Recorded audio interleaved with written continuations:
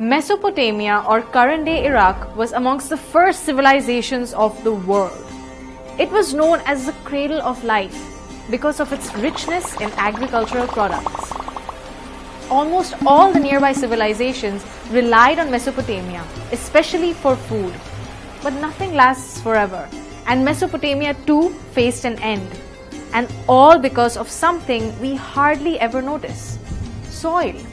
The land of Mesopotamia suffered frequent flooding from the nearby river, and this damaged the soil so much that no crops could grow. Trade stopped, and an entire civilization was ruined. Soil is a very precious resource, and although we may not realize it, we are very dependent on it. Many animals and insects rely on it completely, like earthworms. In fact, large animals like elephants and chimpanzees actually eat soil. But where did soil come from? Was it always there, or was it formed? And if so, then how?